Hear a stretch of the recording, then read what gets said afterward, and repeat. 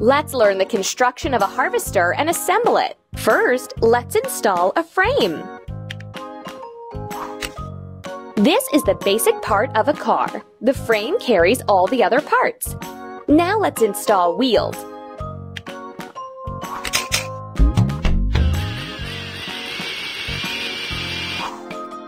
A car needs rolling wheels to move on the road.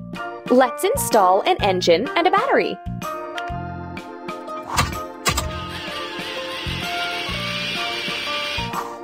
The engine makes the wheels turn so the car can move, and the battery helps start the engine and provides power for headlights, controls, and other systems.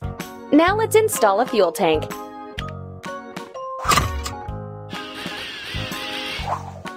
The fuel tank contains gasoline or other fuel. Now we need to install a thresher. The thresher is needed to separate grains from stalks. And now we need to install a body.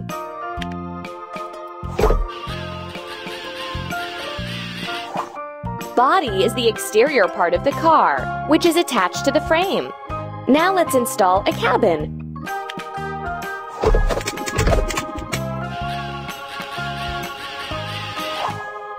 The cabin is a separate part of a car. The car's driver sits in the cabin.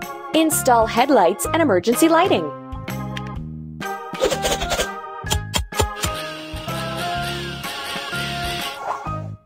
The emergency lighting attracts attention, and the headlights are needed for the driver to see the road in the dark.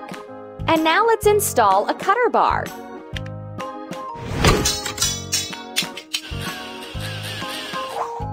The cutter bar is needed to mow the ears of wheat, corn cobs, or sunflower heads. Now it's time to install a grain tank.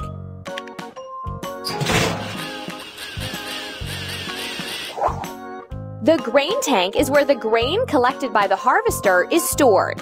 Let's install an unloading auger. The unloading auger is needed to move the grain outside the grain tank, for example, into the body of a grain truck. Don't stop!